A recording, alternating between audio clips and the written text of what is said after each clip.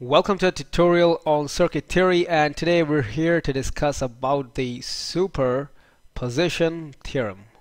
Okay, so this theorem that we're basically going to discuss today, it's one of the most important theorems in circuit theory and is quite widely used in order to simplify networks with multiple voltage or current sources. Okay, so keeping that in mind, the superposition theorem has a particular statement, and I'll just be showing that to y'all in a very short while. Just hang on there. Okay, so there's the statement of the superposition theorem. It says that if a multiple voltage or current sources, sorry there, it won't be A out there, I'll just cancel that. That's my mistake. Okay, there you go. So now it states that if multiple voltage or current sources are acting simultaneously in a linear network, you'll know what a linear network basically is, so I'll not get into that details over here.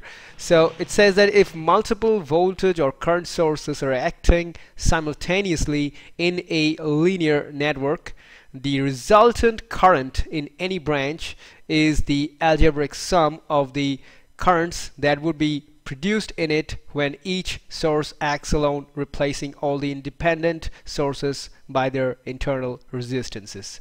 Okay, so let's just take here a network for example. Okay, so I'll just bring that over here, just kind of hang on. Okay, there you go. So here we have a linear network. You know what a linear network is. Okay, it's the one, for the ones who don't know, that it's basically constituted of resistances and all other circuit elements that that is of course in which the current and the voltage parameters vary linearly with each other, and they can also be the network will basically look the same if we view it from either of the left or right sides. Okay, so that's exactly what a linear network is. Okay, so keeping that in mind, so this is our example of a linear network. Okay, so now it says that in a linear network, the resultant current in any branch is the algebraic sum of the currents that would be produced in it when each source acts alone, replacing all the other independent sources by their internal resistances.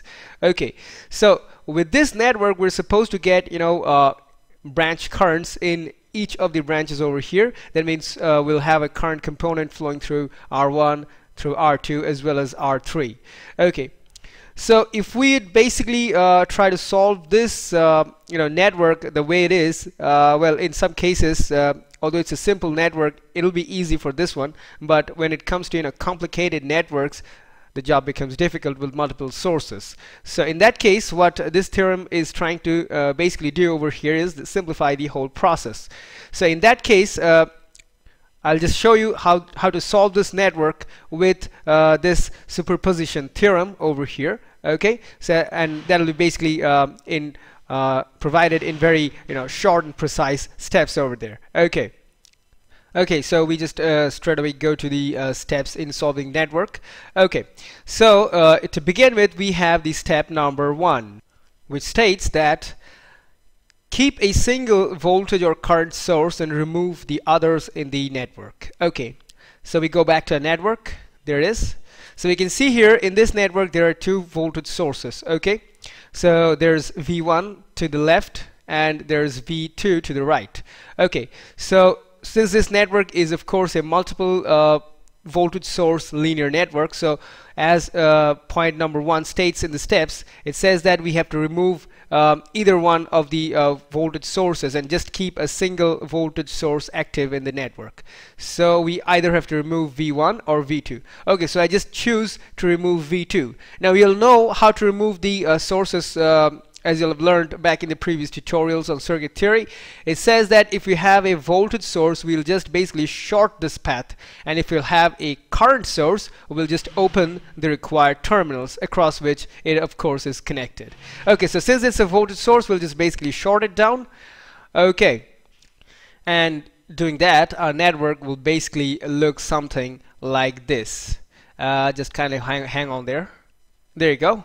So we have this single voltage source V1 and the V2 that was the source in the original network. Okay, it's just been shorted. Okay, so now depending upon this present network, okay, we need to proceed to the step number 2.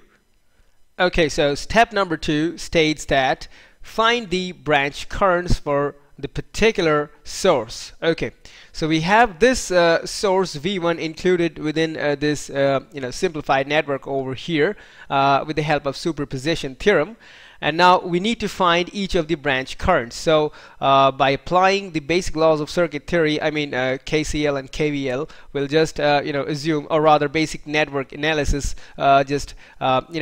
tells us that we need to assume the branch currents. Okay, so we just take this one as, let's say, I1 dashed. Okay, and now the current, this I1 dash, this current would basically be flowing about this loop, but it'll divide right here at this particular node. Let's just call it node X. Okay, and let's say we just call this one as node Y. So at this node X, this current I1 dashed would just divide into two components. Okay, one would pass through that of R2 and the other one through R3. So let's say the one component passing through that of R2, let it be called I2 dashed, and let's say the current passing through R3 be called I3 dashed. Okay, so with the help of this one over here, we'll first calculate the value of this branch current I1 dashed. Okay, so there you go. So I1 dashed would just be given by V1 divided by the equivalent resistance of this entire network. So that would be something like okay, so we got here, let's say, yeah, R1 plus R2 R3 divided by R2 plus R3, since R2 and R3 are in parallel if we just do this one. Okay, so now since we got I1 dashed over here, we need to know the voltage that would basically fall across that of the nodes X and Y. Okay, so we just call this one as VXY. Okay, so that will be just given by yeah, that'll just be here, it'll just be given by yeah, just hold on a second there. Okay, so there was a little referral to the figure over there, and now I remember it all. So it'll be I1 dashed multiplied by R2 R3 divided by R2 plus R3. So there you go. And now once we have this parallel voltage occurring across the terminals X, the nodes X and Y, so then for that once we have this voltage, we'll just divide this voltage with R3, okay, in order to find this current I3 dash that is supposed to enter through R3, since the voltages would be the same across R2 and R3 since they're in parallel connection with each other. So just by just trying to find out our I3 over here, so now we got VXY. Okay, now I3 dashed would just be equal to VXY divided by R3. So that will just produce I1 dashed multiplied by R2 plus R3. Okay, there you go. So here we have I3 dashed over here, and now from this one we can just say that now if let's say we need to find I2 dashed also. Okay, so now we got the branch currents I1 dashed. Okay, we got the branch current I3 dashed, and lastly we need to find out I2 dashed over here. So since we know I1 dashed and I3 dashed over here, we can pretty easily find out I2 dashed in somewhat this manner. I2 dashed will be equal to I1 dashed minus I3 dashed. So there it is, our first equation. Okay, so I'll just call it number 1. Okay, so that's the first equation from this network between the branch currents. Okay, so now once this step is executed, now we move on to step number 2, which states that repeat the process for all the voltage and current sources. Now the process is actually that we have executed back in the steps 1 and 2. So we need to do it again for the voltage source V2. Okay, so in order to do that, we shall modify our original network a bit, and it'll basically be looking something like this. Yep, there you go. So as you can see over here, we have kept only the voltage source V2 and shorted, we've removed the voltage source V1, okay? And we're now going to do the same things that we did for V1 back in the previous steps. Okay, so now we'll have the branch currents due to the voltage source V2, okay? So there obviously will be a current component I2. Let's say we just call them I2 double dashed. This current component will be flowing through that of R2, and now through R1 we'll have the current component I1 double dashed, and through R3 we'll have I3 double dash flowing through the network. Okay, so now these are the branch currents, okay, for that of voltage source V2. And now first of all, if we just judge from the direction of these branch currents over here, we'll basically see that the main current, okay, in the network, that's I2 double dashed, basically divides into two components, one through R1 and one through R3 from the node X, okay? And with this configuration over here, we'll have R2 in series and R1 and R3 in parallel. So we'll just obtain I2 double dashed somewhat this way, okay? I2 double dashed will be equals to that of V2 divided by the entire resistance of this network. So that'll be R2 plus R1 R3 divided by R1 plus R3. So there you go. We have I2 double dash now, and now we need to find the voltage that would occur across the nodes X and Y. So we just call it VXY in this case, and that'll basically be given by I2 double dashed multiplied by R1 R3, okay, divided by R1 plus R3. So there you go. And now once we sorry, there just a little slip of hand. Okay, that's better. So once we have VXY, now we can find the current components that flows through R3 and R1, since VXY is actually the voltage, okay, that would appear across R3 and R1 in the same manner as it happened before, since since R1 and R3 are basically in a parallel connection across the points X and Y in this network. Okay, so now since we have VXY, we're going to find I3 double dashed. Okay, so I3 double dash would basically be given by as VXY divided by R3. Okay, so and that would basically be from here we have VXY be given in terms of I2, so we'll basically be getting I3's value in terms of I2 as well. So it'll be I2 double dashed multiplied by R1 divided by R1 plus R3. Okay, so there we go. So now once we have the value for I double dashed, we can easily find the value for I1 double dashed also, just by subtracting I3 double dashed from I2 double dashed. Okay, so here I1 double dashed would basically be equal to I2 double dashed minus that of I3 double dashed. Okay, so there you go. That's the equation number 2, okay, obtained for voltage source 2. And now if we just go back, we'll have the equation number 1. Okay, so I'll just copy it in a moment. So there you go. We have brought the equation number 1 right beside equation number 2, so that it's easier for you all to compare both of them.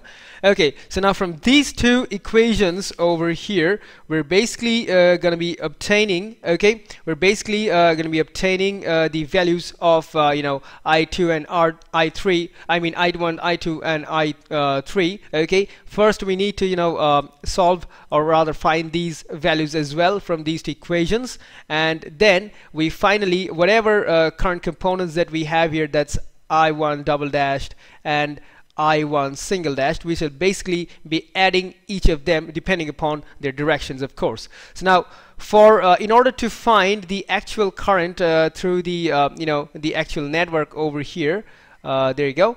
So we'll have actually a current through R1 known as I1, a current through R2 known as I2. Okay, the directions that I'm just providing over here are all arbitrary, so kindly just don't go by them. Calculate yourself and find out. So, and through R3 we'll be having the current component I3. So in order to find the actual values of the currents over here using these two equations, okay, we'll basically, since we've got the values of the respective current components, okay, so now using the these two equations, we shall basically, you know, find out the value of I1 double dashed from 2 and that of I2 single dashed from equation 1. And after that we've got all the current components, okay, we'll basically be adding them. So let's go to our network once again over here.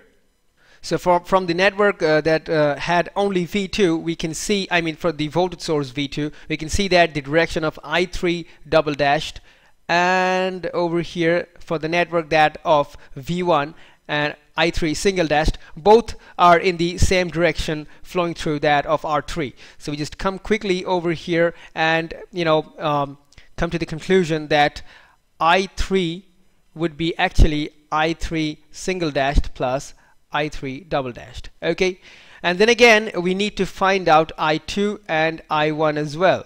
So let's see what we get for them. So going back to this network for V2, we can see that the direction of I2 is, I mean I2 double dashed is somewhat anti-clockwise, while from the previous network for V1 we can see that the I2 single dash's direction is clockwise. So we just shall basically take I2 single dashed as the positive direction. So well, we shall basically do that over here. Okay, so we'll take I2 single dashed as positive since it's in the clockwise direction, okay, and thereby subtract I2 double dashed from it since it's in the anti-clockwise direction. Okay, so again we go to the network for V2 and we find that I1 double dashed is also anti-clockwise in direction, and for that of V1 we can see that I1 single dashed is of course clockwise in direction. So we shall take I1 single dashed as positive once again and find the value of the net current I1. So it'll be I1 single dashed minus I1 double dashed. Okay, so with these relationships that we have over here, we'll be actually finding out the actual values of I3, I2 and I1 respectively. Okay, so with the actual values obtained over here, we have our network, the branch currents found out and our network solved. Okay, so one more thing I'd like to say, that if any one of these resultant currents, either I1, I2 or I3, may be found negative, okay, then just don't just panic out. It just means that the direction that we've assumed in order to solve our network is just not the direction of the current, it's just the opposite one. Okay, so with that we come to the end of our tutorial discussion on superposition theorem. Hope you've enjoyed this tutorial, and it's a short goodbye for now, and thanks for watching.